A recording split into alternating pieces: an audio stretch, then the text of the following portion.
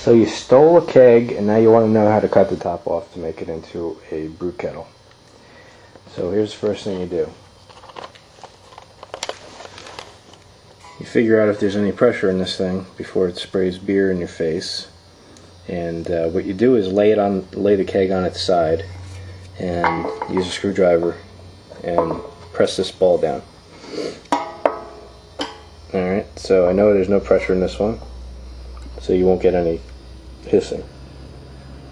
But if there is pressure, leave it on its side and then drive a finishing nail or a screwdriver between the ball and the seal here and let the pressure bleed off.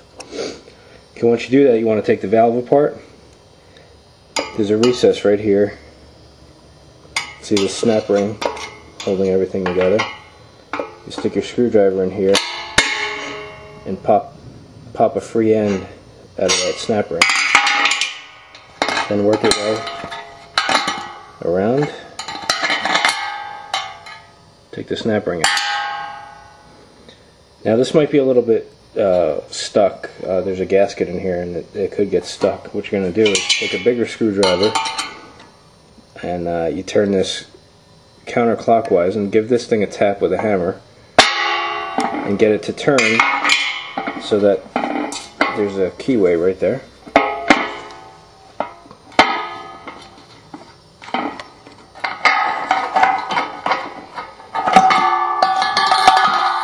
That pops out.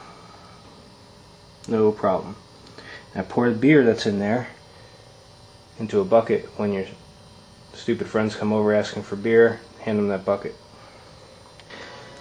Now if you want to mark the circle, if you're going to do a manual cutting method, you're going to want to get a loop of string. Just tied a knot in the end here, made a loop out of it, and drape it over the center neck here.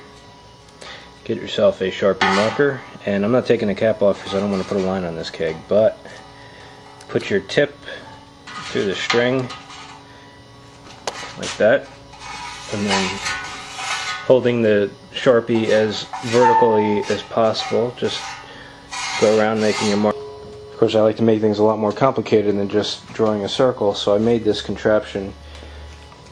I call it a jig. This is a jig to hold my angle grinder at a fixed distance from the center of the keg. Well, this is a 2-inch hole saw, and it just happened that the outside diameter of this hole saw is almost exactly the same as the inside diameter of the valve neck on the top of the keg. So I use this as a pivot point and put a bolt through it and attach it to this base. Then I mounted another piece of wood at a 90-degree angle to this using some screws and some glue, and then I'm able to clamp the grinder vertically against that piece of wood. So the way that it works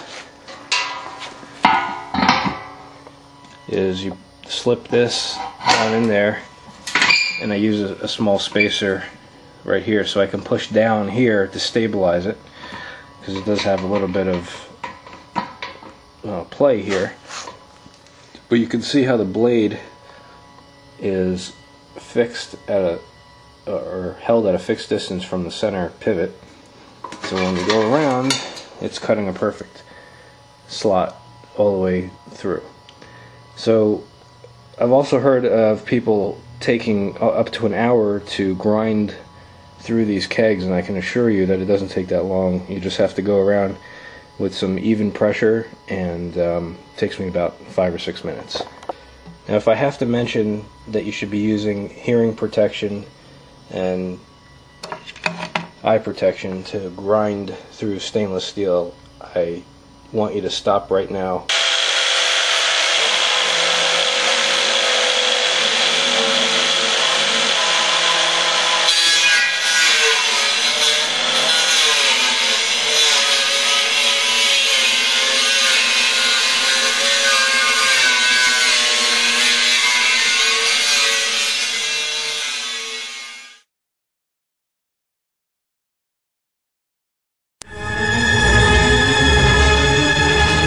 Is the molten quicker? What gets you drunker quicker? What comes in bottles or in cans? Beer! Can't get enough of it. Beer! How we really love it. Beer! Makes me think I'm a man. Beer! I could kiss and hug it, Beer! but I'd rather chug it. Beer! Got my belly out to here. Beer! I could not refuse it. Beer! I could really use a beer. Beer, beer. Beer. I can't remember how much I have had. I drank a 12-pack with my dad. That's my son, the drunken manly stud. I'm proud to be his bud. Here, have some pretzels. No, I'll call it quits. Those things give me the schlitz.